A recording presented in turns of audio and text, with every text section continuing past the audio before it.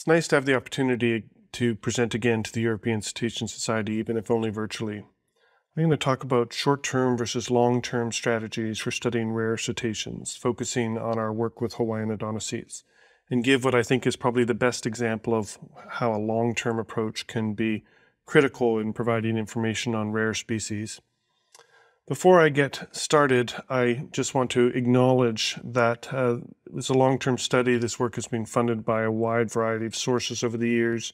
It's relied on a very strong team of researchers in the field, as well as folks working back in the office with catalogs and data sets, and also critically with a lot of important collaborations and contributions from community scientists. Now, when research starts on marine mammals in any particular area, it typically focuses on the species that are easiest to study. It may be ones that are found really close to shore, really easy to detect. Also often focuses on the sexiest species or species that have really obvious conservation concerns, such as those that were subjected to commercial whaling. Don't get me wrong, there's been tremendous advances in the last 20 years on some very poorly known species and groups. The best example perhaps is the beaked whales, the second most speciose family of odontocetes. Beaked whale research, spurred on by concerns over Navy sonar, has increased dramatically in the last 20 years, and now some of these species are among the most well-known species of odontocetes in the world rather than the least known. But many oceanic species are still extremely poorly known. A great example of this are pygmy killer whales. They're naturally rare.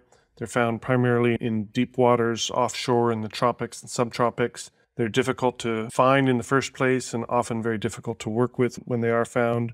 They're easily confused with melon-headed whales. Most publications of this species in the last 20 years have been simply of single strandings or sightings, and they remain one of the least known species of delphinids in the world. I think there are several reasons why this continues to be the case, some of which are due to choices that we as researchers make when we start a study or when we modify or update our protocols over time. One of the most obvious choices is just which species to study, whether we focus on just a single species or on multiple species. Another factor influencing this relates to how surveys are undertaken. Many researchers, usually for very good reasons, use line transect methodology to survey areas using distance sampling to estimate abundance and examine density. Such an approach has obvious value in many circumstances, but it's not the most appropriate in all cases.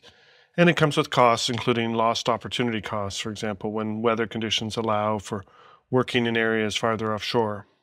Another reason I've heard researchers use for not pursuing broadening a study is while waiting for funding. While recognizing that a variety of circumstances have led to the flexibility, in our case, to study many species right from the start in Hawaii, we've taken a multi-species approach regardless of what species we were funded to work with, and effectively undertaken pilot projects in 1 year while funded to work on other species or topics has led to funding in subsequent years to work with those other species. Here I show a progression of what we were funded for in particular years versus what we actually worked on. Our funding in 2000, for example, was to work with humpback whales. We did work with humpbacks, but we also worked with false killer whales, short-fin pilot whales, pantropical spotted, spinner, and bottlenose dolphins. That work with bottlenose dolphins allowed us to set up a sample that we could use the next year in 2001 for a study that we were funded to work with bottlenose dolphins.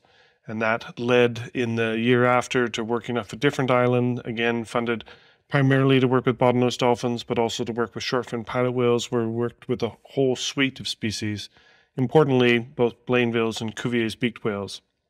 We created a baseline behavior and some tag data from those species in both 2002 and 2003, and that allowed us in 2004 to get funding to work with beaked whales. Since then, we've continued this approach. While we've rarely had funding to actually photo-identify false killer whales, we built up the catalog to a point that in 2005 we were able to get funding to analyze the data and produce the first abundance estimate for this population. Similarly, we've started the satellite tagging work in 2007 with just a few tags and used our early success with tagging to obtain funds to purchase more tags and eventually get support for the tagging work itself. During our study, we've encountered 21 different species, and while the most frequently encountered species have often been the subject of graduate degrees, including PhDs on shorefin pilot whales, pantropical spotted dolphins, and rough-toothed dolphin population genetics, a master's degree on shorefin pilot whale social organization, and a master's degree on bottlenose dolphin movements and association patterns. Arguably, the contributions on some of the less frequently encountered species have been more consequential in terms of contributing to what is known of those species worldwide. I'm going to focus on dwarf sperm whales, both because it's one of my favorite species and also one of the best examples of this approach, but also mention some of the other rare species that this approach has been extremely valuable for. Now, this is from a paper that we published last year on site fidelity, spatial use, and behavior of dwarf sperm whales in Hawaiian waters. Perhaps the most exciting finding from this work was the discovery that some individuals are resident to the island. This individual shown here has been seen in 8 different years over a 15-year span. Adult female that's been documented with several calves over that period. If you look at the sightings of that particular female, they're all clustered in a relatively small area off the west side of the island. Compared to the rest of the sightings from the island, they're much more clustered, suggesting that individuals have relatively small home ranges. Now, from photographs, as well as using it to look at resightings of individuals, we've also been able to document a lot of other useful information about the ecology and interactions with humans for this species. So, for example, in the left-hand side, you can see 4 different individuals that have survived wounds from attacks from large sharks. And in the bottom right, you can see a number of individuals that have evidence of interactions with humans, whether it's line wraps or, in one case, an animal that may have been hit by a vessel. While our survey effort is clearly not systematic by any means, from this broad distribution of effort, we've been able to quantify that individuals from this population seem to preferentially use the slope waters of the island. In terms of the social network, while it's very sparse, and we can't really say much about social organization per se, we are able to use this social network to look at other types of parameters for this population. So, for example, the individuals that are in this main cluster of the social network are found on average in shallower water than those that are not linked to any other individuals or to the main cluster. Individuals that are seen multiple times are found on average in shallower water. And both of these suggest that these individuals are part of a resident slope-dwelling population, but there's also an overlapping pelagic or open ocean population that uses the same area.